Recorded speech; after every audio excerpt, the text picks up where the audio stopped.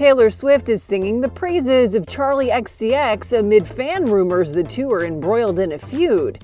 After Charli released the single Sympathy Is off her hit album Brat, fans started speculating that there's a rift between the two musicians because of the lyrics. The song mentions the musician feeling insecure about another woman in her orbit. Also, with Charli currently engaged to George Daniel of the 1975, fans speculate that the song references Swift's past relationship with the band's lead singer, Maddie Healy. Despite the fan speculation, Taylor is opening up to New York Magazine, praising the Brat singer, saying, quote, "I've been blown away by Charli's melodic sensibilities since I first heard Stay Away in 2011. Her writing is surreal and inventive, always. She just takes a song to places you wouldn't expect it to go, and she's been doing it consistently for over a decade. I love to see hard work like that pay off." Charli previously opened up for Swift's Reputation Stadium tour in 2018. Later, she tells Pitchfork she felt the experience was like, quote, "getting up on stage and waving to 5-year-olds. She then clarifies her comments on X, formerly Twitter, saying there was, quote, "no shade meant," adding, quote, "I am extremely grateful for the opportunity." Charli also appeared to try to get ahead of the rift rumors prior to the release of Brat, posting a video on TikTok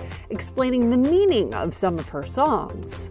I'm seeing online that some people think that there are diss tracks on Brat, and I just wanted to come on here and clarify that there aren't, apart from maybe Von Dutch, which kind of is, but the other tracks in question aren't diss tracks. They're really just about how it's so complicated being an artist, especially a female artist, where you are pitted against your peers but also expected to be best friends with every single person constantly, and if you're not, you're like deemed a bad feminist, and that to me is just like such an unrealistic expectation.